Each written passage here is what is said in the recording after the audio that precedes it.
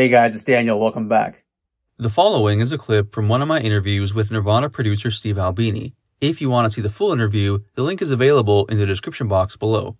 All the interviews on my channel are original. I'm the one arranging them by myself. The best way to help me continue to make these videos is to subscribe to the channel. So, with all this said, with, the issue with the different mixing, in 2013, when, you got to go back to the vaults and do the deluxe edition with the band, how was that experience for you? The best thing that I can say about that experience was great. Like getting to rekindle my friendship with Chris Novoselic and getting to spend time with Chris and Dave and Pat, like that experience was great. Mm-hmm. And hearing those original recordings again was immensely satisfying because, just listening to the playback of the final tape, the final mixes of the original session, I was so satisfied with all the decisions that we'd made. And I was very pleased that the sound quality was as good as I remembered it being. And, and I was very pleased that we were getting a chance to see it through in a manner that wasn't possible in the 90s, Yeah. Granted, Nirvana were a very big band in the 90s, but they were also one of a couple of dozen records that came out that month. So they weren't going to get the kind of specific, intimate attention that you could lavish on a record that you knew had an audience waiting and where you knew that the cost was not going to be an obstacle, Yeah. I have to give the band credit here.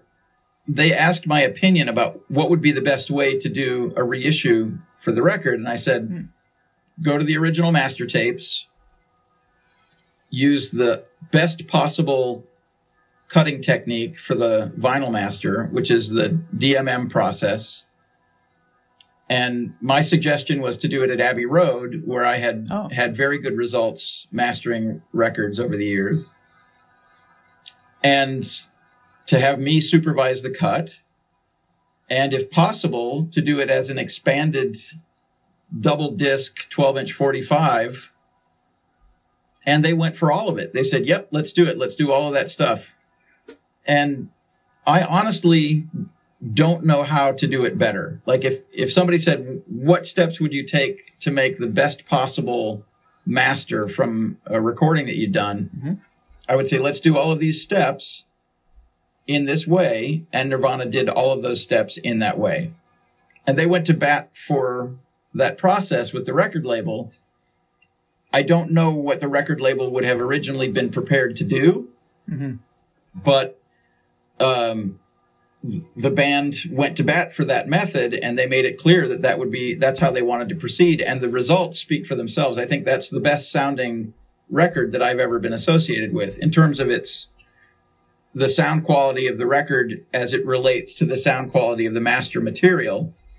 Like if you play the double 12-inch deluxe edition of that record at home, you are hearing as close to what we heard in the studio as it is possible to get. Really?